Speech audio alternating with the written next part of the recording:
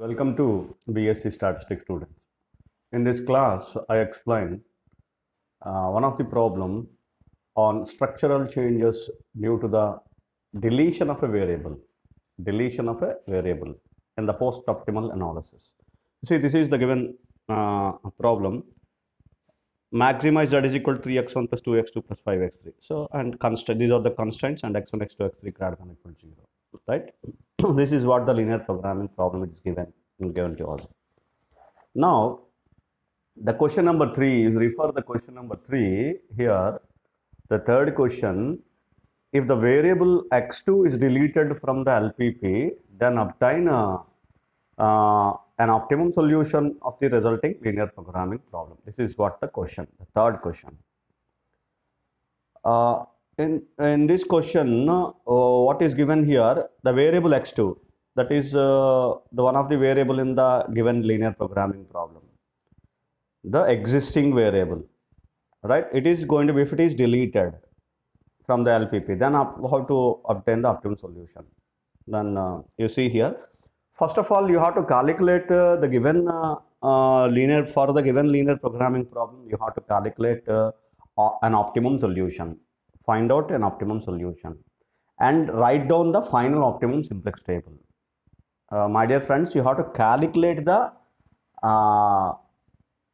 optimum solution by using any one of the method, by using simplex method. By using simplex method, you have to obtain or calculate the optimum solution. This is what the final optimum simplex table.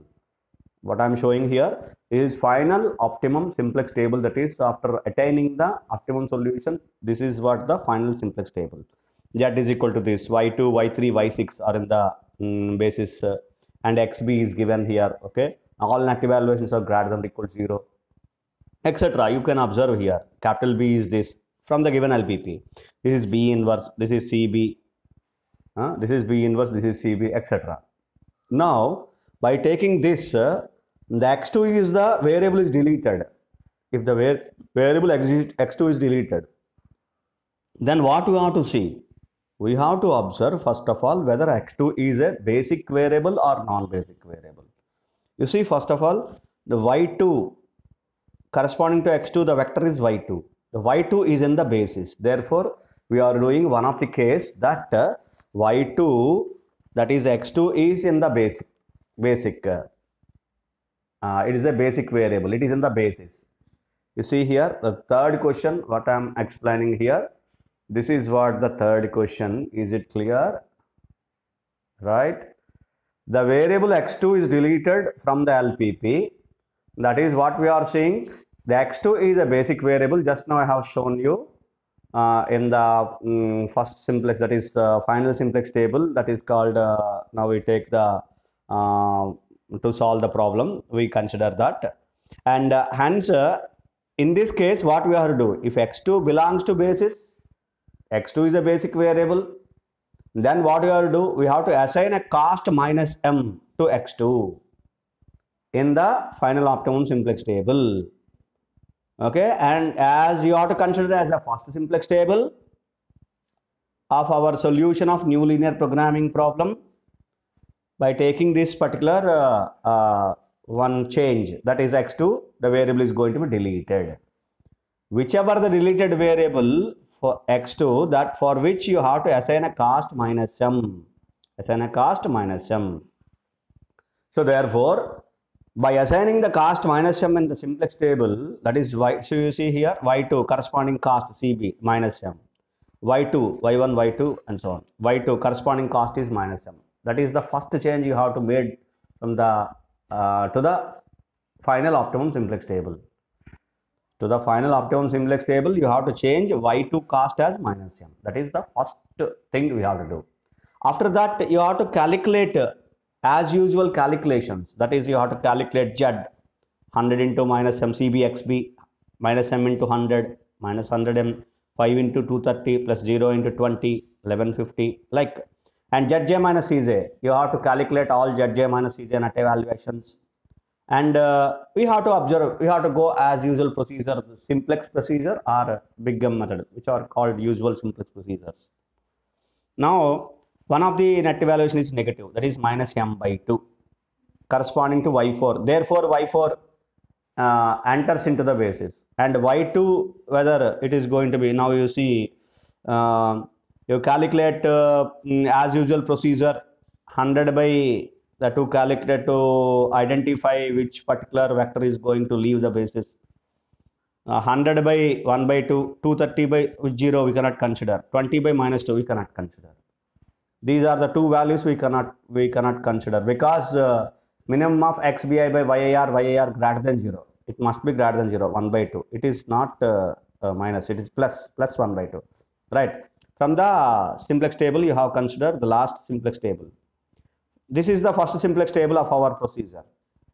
So, this is 100 by 1 by 2. 1 by 2 is the pivotal element. Corresponding vector is y2. Therefore, y2 leaves the basis. y4 enters, y2 leaves, and 1 by 2 is the pivotal element.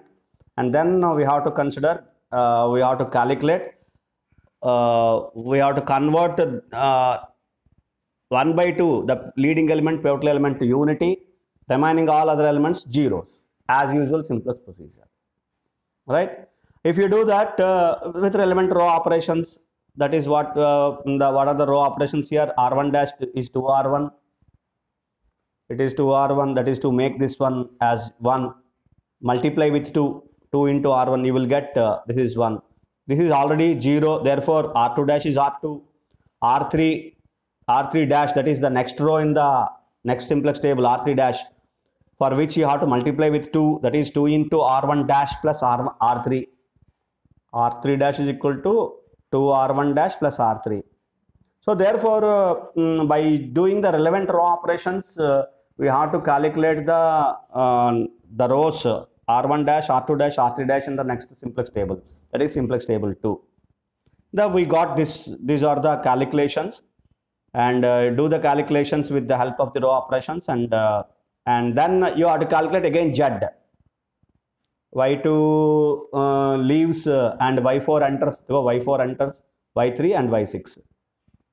So therefore, with the help of the remaining calculations, we have to calculate, that is, we have to calculate Z. Z is equal to CBXB. We have to calculate Z.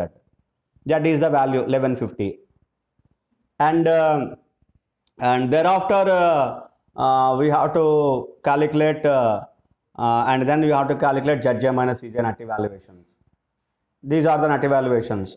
We know how to calculate the net evaluation ZJ minus CJ. So these are the net evaluations. All net evaluations are which are greater than or equal to 0, and no consideration like this. No, all net evaluations are greater than or equal to 0. Therefore, the current solution is the optimum solution. We got the optimum solution now. Hope you understand, right? So therefore, maximize Z is equal to 1150, 1150, and x1 is equal to 0, x2 is equal to 0, x3 is equal to, x2 is not there in the scene because x2 is deleted, x3 is equal to 230. So for example, here itself I am specifying that if a non-basic variable is deleted, then optimum solution will not be affected. Because it is a basic variable, x2 is a basic, is in the basis, is a basic variable, then only changes took place. Otherwise, optimum solution will not be affected. That is, if the non-basic variable is deleted, then optimum solution will not be affected. That's very simple. We can write in one line, right? So, if the basic variable is deleted, you have to do this particular procedure. If the non-basic variable is deleted, then no particular problem exactly. The optimum solution remains same, will not be affected.